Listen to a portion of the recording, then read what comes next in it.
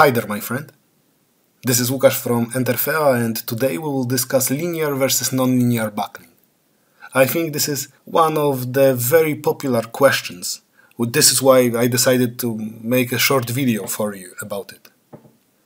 So, at first, let's talk about what linear and nonlinear buckling really are. Linear buckling is an analysis that allows you to quickly estimate the buckling capacity of the model.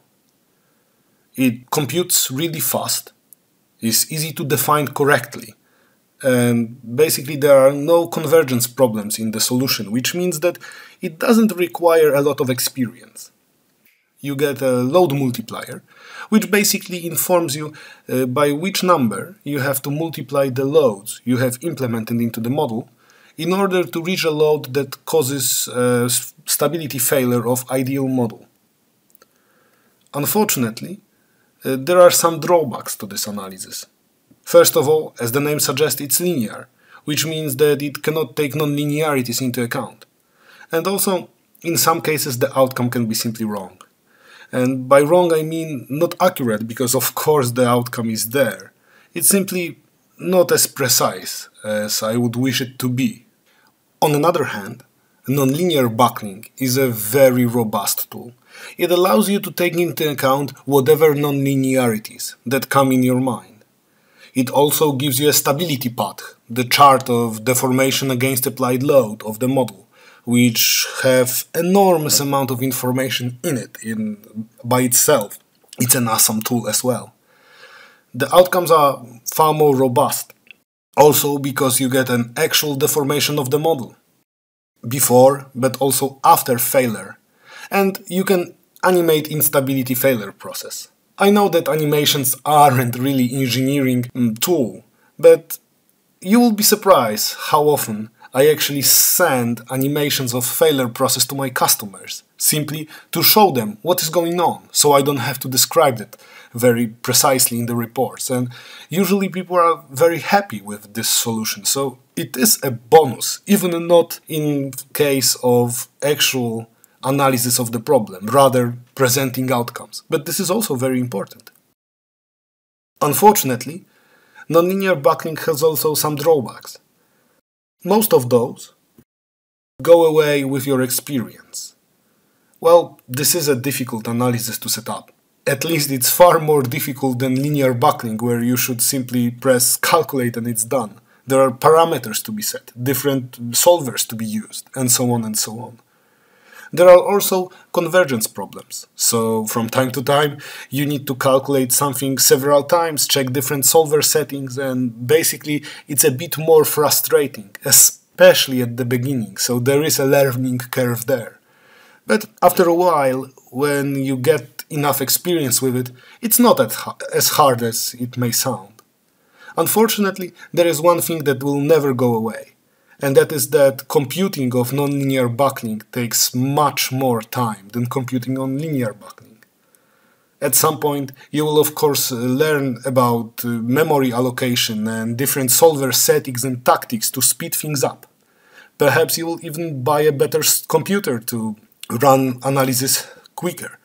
But in the end, whatever you will do, nonlinear buckling will always take much time, at least much more when you compare it to linear buckling. And from time to time this can be a serious drawback. So now let's take a look at a simple example to compare the outcomes from both analyses. Firstly, you can see that I've chosen a simply compressed shell supported on 4 sectional supports, for instance columns. All the dimensions and required informations are given here. Note that we are using elastic steel. If I would assume that yielding has any impact on stability failure in this case, this wouldn't be a quote-unquote fair competition, because linear buckling cannot take yielding into account at all, which means that it's not suitable to solve such a problem. Here, however, I am using elastic steel, assuming that even if yielding has influence on the outcome, I am not taking it into account both in linear and nonlinear analysis. In linear buckling, you can see here that the first eigenvalue is 0.73.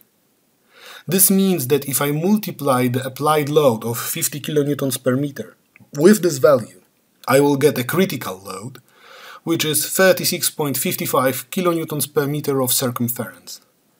This is the load by which the ideal shell loses stability due to buckling.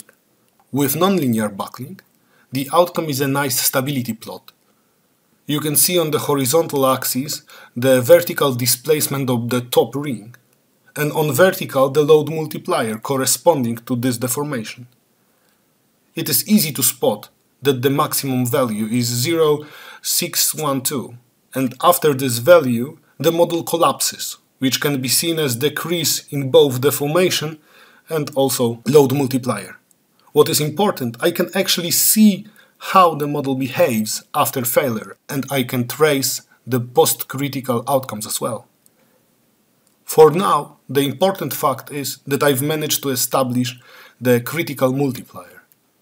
Again, I am using the reference value of 50 kilonewtons per meter, the load I have applied in my model, and I get the critical load, which is in this case 30.6 kilonewtons per meter of circumference.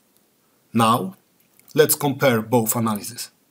You can see that linear buckling on the left produced the critical force of 36.55 kilonewtons per meter, while on the right, nonlinear buckling produced the critical force of 30.6 kilonewtons per meter.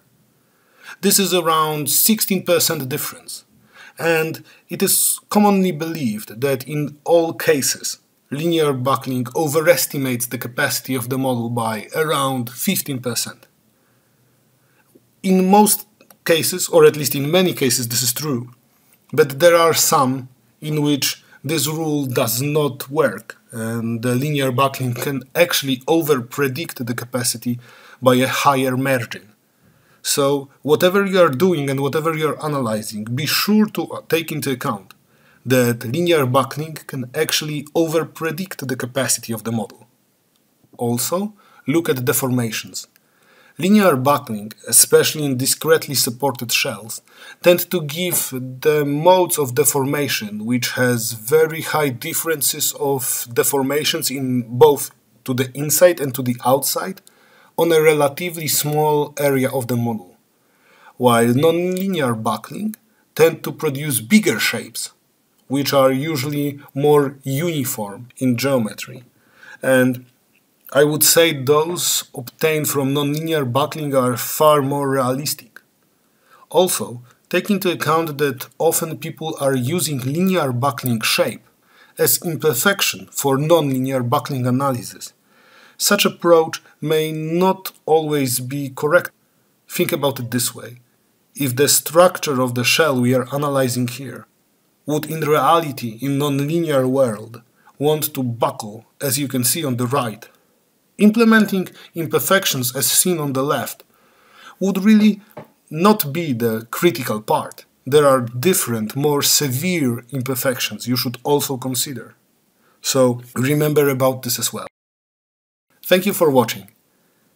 If you have any questions or remarks, there is a comment section below this video. Please leave them there, I will do my best to answer them as quickly as possible. This video covers few of the topics I discuss in a free finite element analysis course I have made for my subscribers. If you are interested in finite element analysis, follow the link you can find below this video and enroll for the course. It's free, and I'm pretty certain you will find it worth your while. Thank you for watching. Have a nice day and see you next time. Bye.